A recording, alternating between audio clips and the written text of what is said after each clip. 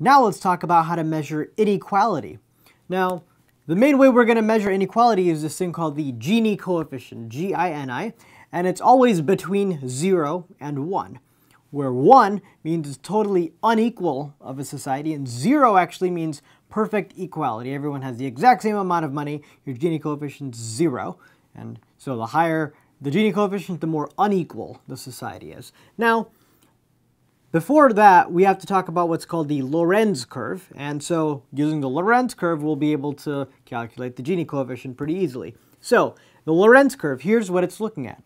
On the one axis, it's saying what percentage of the population, and on the other axis, it's saying what percentage of wealth, of the whole country's wealth, does that population have. So, simple example, what if all of the wealth in the whole country was with just one person, right? Well, in that case, even the bottom 99% of the population have no wealth. So as we'll see, we're going to, in that case, get 100% Gini coefficient, but we'll get there. Actually, let's look at an example first, a more normal example. So let's say we have this, this breakdown into quartiles is what it's called. This just means that the bottom 25% of people have 5% of the wealth.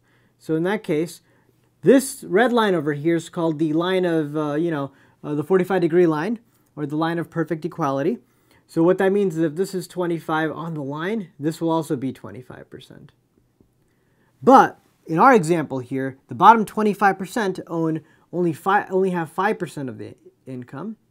So on our Lorenz curve, when x is 25%, our y is only going to be 5%.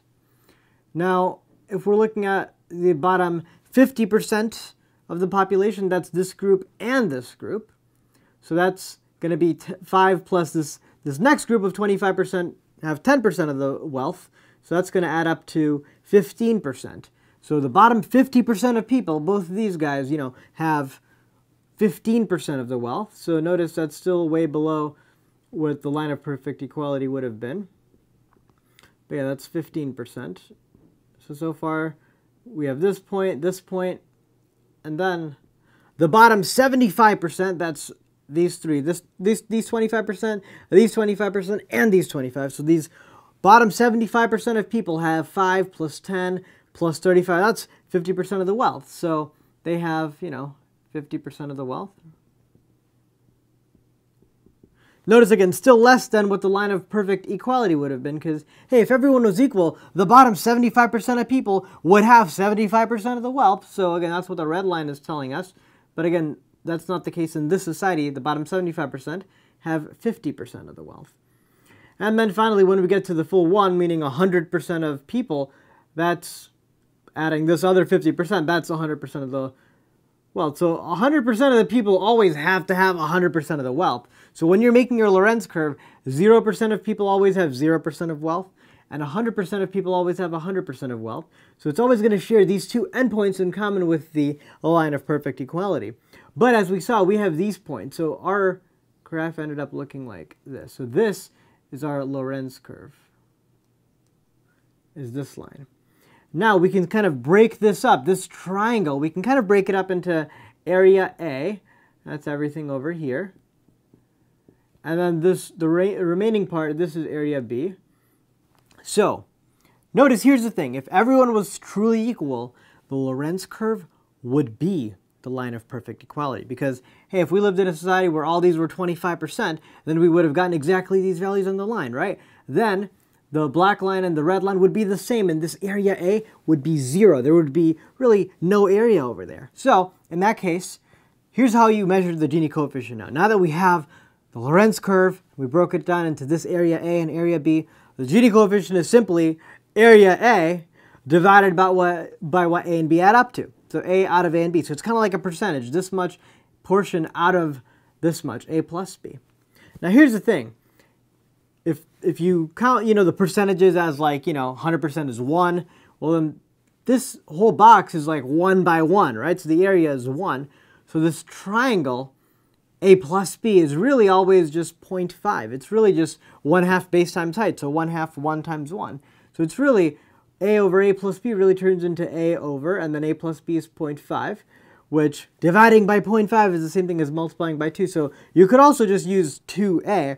Once you find the area A, as some number between 0 and 0.5, obviously, then it's going to be twice that is the Gini coefficient. It's really just that out of the total. Either way is fine. You'll get the same thing. Now here's the thing. If we were to look at some of the extreme examples like I talked about, if you do have a society where everyone has the same amount of money, then your Gini coefficient is 0. So 0 means perfect equality, because in that case the black and red lines are the same one, and so area A is 0. So 0 out of 0.5 is still 0. So that's why there's no inequality.